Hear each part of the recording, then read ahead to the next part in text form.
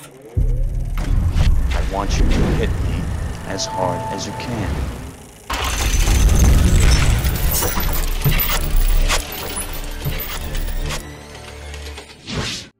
Hi, I'm Luke Ryan and welcome to Movie Endings Explained, where we'll be taking a look at some of the more ambiguous and discussed movie endings that have left audiences debating their true meaning long after the credits have rolled. Now, where was I? Christopher Nolan's Memento was released in 2000, long before the days of his tentpole blockbusters and larger-than-life cinematic offerings. A seemingly simple tale of a man living with anterograde amnesia, seeking to avenge the murder of his wife. Leonard, played by Guy Pearce, was attacked at home one night where his wife was raped and murdered. He killed one of the attackers, but the second threw him into a mirror, giving him the amnesia. He still retains all of the memories of his life prior to the incident, but with anterograde amnesia he is unable to create new memories. Every 15 minutes or so, sometimes less in stressful circumstances, Leonard starts all over again.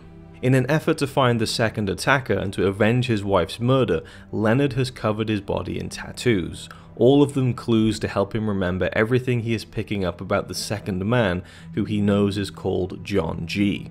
He also keeps Polaroid photos to give him hints on his progress and the people he has met along the way. Interesting premise, right? Well, that's just the basic story. How that story is told is what makes Memento really interesting and unique. Based on the short story written by his brother Jonathan, Christopher Nolan presents Memento in two different timelines, both distinct in their visual style, one in color, the other in black and white. The color timeline is intercut throughout the entire film in reverse chronological order. The black and white timeline is presented in normal chronological order, taking place before the color sequences, and the story begins to unravel in a very unconventional manner. The film begins with the only literal reverse sequence in the movie, with Leonard watching a Polaroid of a man he just shot dead undevelop. The man is Teddy, a cop who has sympathized with Leonard and tried to help him find his wife's killer. The black and white scenes depict Leonard in a motel, narrating in a very film noir inspired style. More on that later. A key figure in the film story is Sammy Jenkins. Now, Leonard used to be an insurance investigator, and throughout the black and white timeline he recalls the story of Sammy Jenkins, a man with anterograde amnesia, just like Leonard. It was Leonard's job to assess whether this condition was a physical or mental defect. Sammy Jenkins was put through many tests, but ultimately, his diabetic wife, who required assistance with her insulin shots, decided to test her husband herself. She kept asking Sammy to administer her shots, hoping he would remember that he had already given her one, but he didn't, and she died. Partly, it's a cruel twist of fate that a tragic story wrapped up in a condition that Leonard didn't fully believe in is exactly where Leonard finds himself trapped now, with his wife dead and unable to create new memories. But also, it might be another clue, of which there are many in the film. As we reach the end of the movie, but more like the middle of the story we're presented with, the apparent truth comes out. Leonard is sent to kill his wife's murderer by Teddy, who has tracked him down. Leonard strangles him, takes a Polaroid of the body, and the black and white slowly dissolves into color as the two timelines coalesce. Yet Leonard is disconcerted when the killer whispers Sammy, and wonders how he knew about it. And here Teddy tells Leonard the truth. The man he killed, Jimmy, wasn't his wife's killer.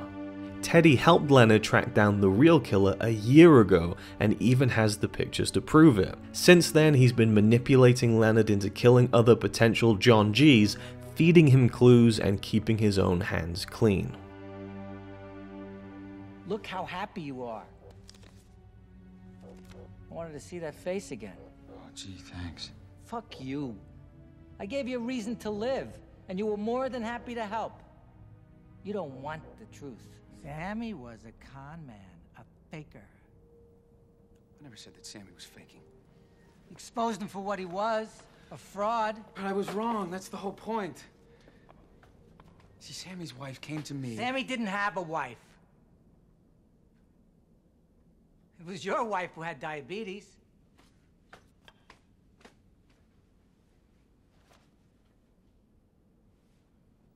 Ouch. My wife wasn't diabetic. You sure?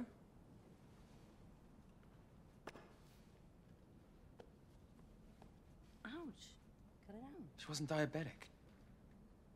You think I don't know my own wife? At this point, Teddy's truth really can't be taken literally. After all, Leonard's memory before the incident is still intact.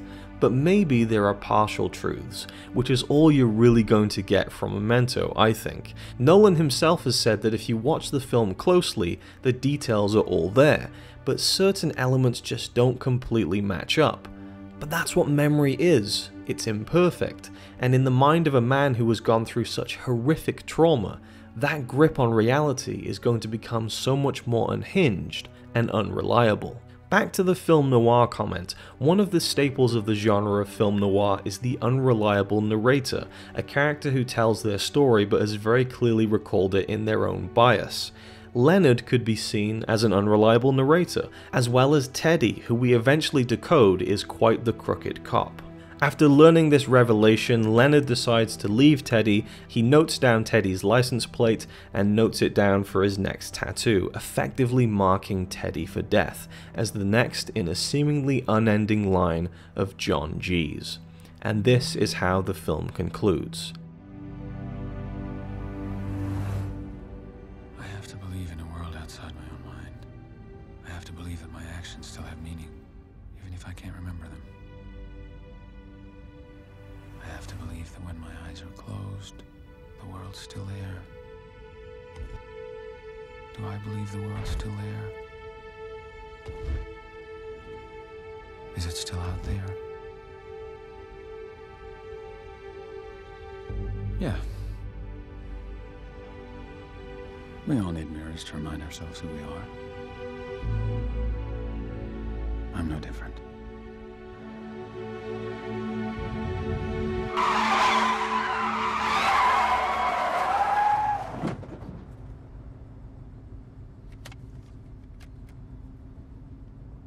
Now, where was I?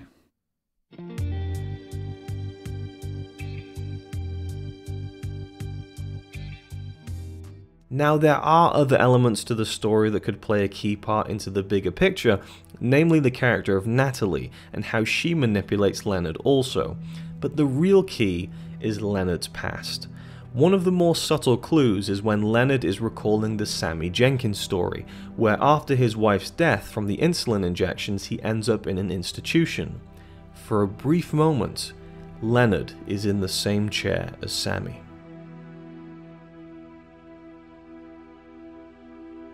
Now, is it possible that Leonard was actually committed and escaped? I think so, but with the very nature of the fragmented memories presented from Leonard's point of view, which we are shown can be easily and quickly manipulated by others, I think Memento is one of the great unreliable narrator films. There's a million ways you can break down this movie and strip it down piece by piece, but nothing can reconcile the fact that we cannot truly trust Leonard's mind. When he confronts Jimmy at the end of the film, just before the black and white gives way to the color, he sees flashes of his wife. She was apparently murdered by asphyxiation, and as he chokes Jimmy to death, we see flashes of his wife's face, wrapped in plastic. This is before Teddy tells Leonard that Sammy's story is his story, so perhaps Leonard really did kill his own wife. Now, at the very end of the film, we see a flash of her lying on his chest with a tattoo that reads, "I've done it," a tattoo we never see at any other point in the film. If his wife truly is still alive, perhaps when he killed Teddy at the end of the story, and the beginning of the movie, he broke the chain of his condition and returned to her, a prototypical happy ending. But far more likely than that is the bitter, more realistic route, that he is imagining a fantasy in which he does escape his eternal, murderous purgatory, one that he ultimately decides to stay in, by marking Teddy as the next John G anyway. Ignorance is bliss. He wants to find that happy ending, but he knows that it's impossible, so he continues on, regardless of the truth, stuck in an everlasting sense of rage and vengeance, bound to be driven to avenge his wife's death forever, whichever version of the truth you believe.